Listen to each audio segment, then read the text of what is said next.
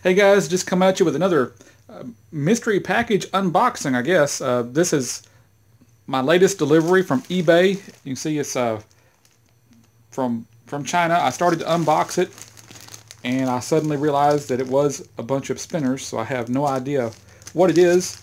But I just wanted to finish unboxing it with you guys so that you can see what to expect from a eBay seller who apparently is a very good eBay seller.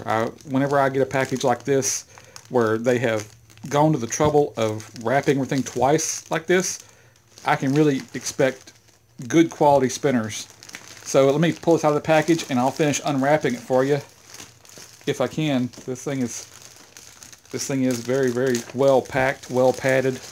These guys really cared about the customer and making sure they got their delivery in one piece, because these things do get beat up pretty bad when shipped from China. We're talking about going, across the ocean in an airplane, and if you've seen any of the complaints about air handling, the complaints about the way luggage is handled at the airports, you would know what I mean. So look, this thing came with extra padding around it, that none of the boxes are loose, as opposed to the last delivery I got where the boxes were just thrown into a poly bag, or a semi-padded bag, I'd call it.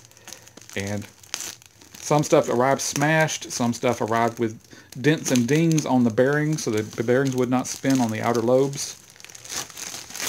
And that's the guy. And hey, look, they're pink. They're pink!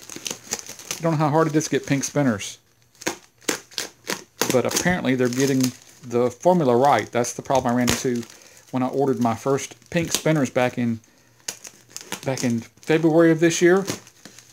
They told me that the formulation for the color of pink was not doing well when they put it in the mold, and it would cause the frames to be weak, and the frames would crack very easily if dropped. Oh, there's some green ones.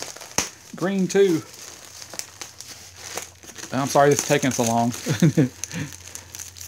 But this guy really made sure that my stuff was going to be delivered on time and in one piece. So yeah, these guys, unfortunately, like all deliveries I've gotten from China, these guys did not put a bill of lading in with the spinners.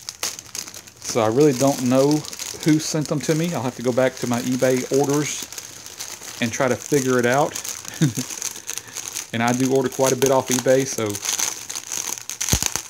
I may have trouble finding the order and figuring out who sent them to me. But it shouldn't be too hard. I mean, I've only ordered one spinner of this particular shape. This is the first one I've gotten. It's a little bit bigger than I had hoped. I was actually hoping for a smaller spinner so that it would be made for smaller hands.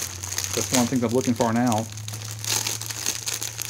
I've had a lot of my friends ask me about spinners for kids who are 7 years old and younger. And these are obviously full-size spinners, maybe a little bit bigger than a normal tri-spinner. And once again, sorry, this thing is loud. I'll try to cut it as quietly as possible. So, yeah. New kind of box I haven't seen before. It's kind of unusual, if I can get the focus in there right. The Chinese, they call these hand spinners, we call them fidget spinners over here in the US. I'm not sure what they call them in the UK, probably fidget spinners there as well. But if you want to find the Chinese manufacturers who are selling on eBay, do an eBay search for hand spinner or finger spinner.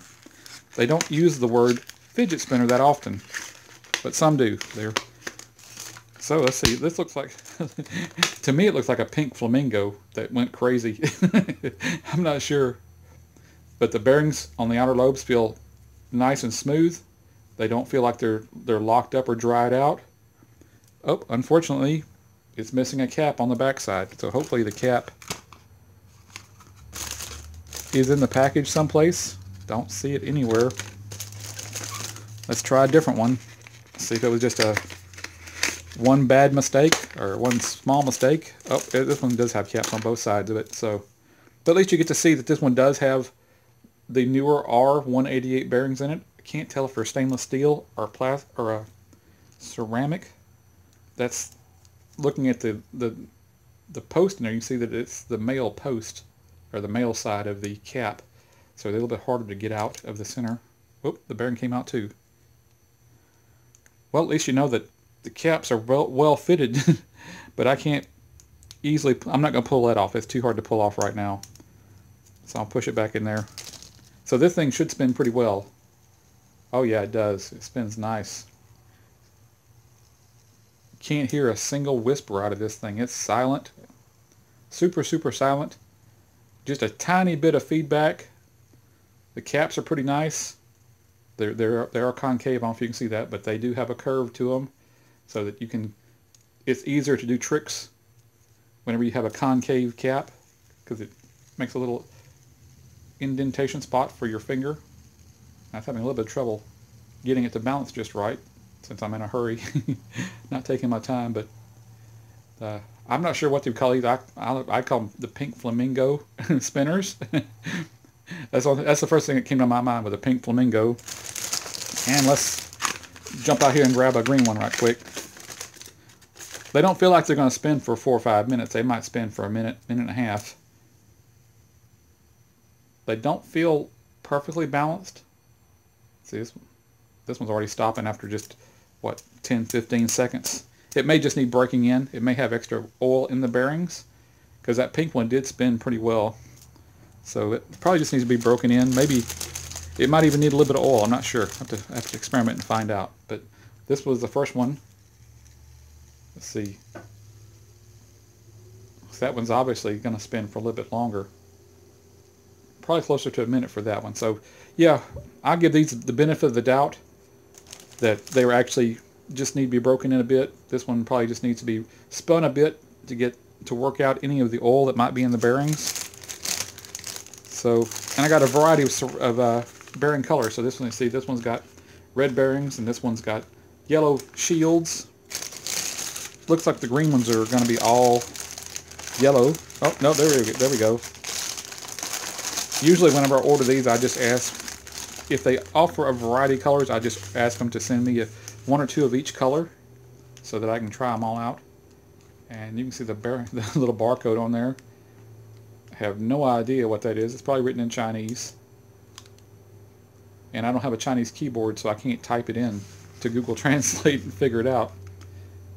I have heard that you can sometimes you can use pictures on Google, and Google can search by picture, but I'm not going to try that. So yeah, there's the back of the package. Yeah, I hope you enjoyed this. These are some of the most unusual spinners I've run across. I do like the strobe effect on them. I do like the fact they're silent. They're pretty smooth spinning. Let me lay that one down right quick.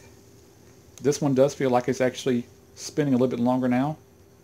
So it may just need to be broken in a bit. Get that extra oil out of the bearings. It's still not spinning as long as the first one, but I can work on that.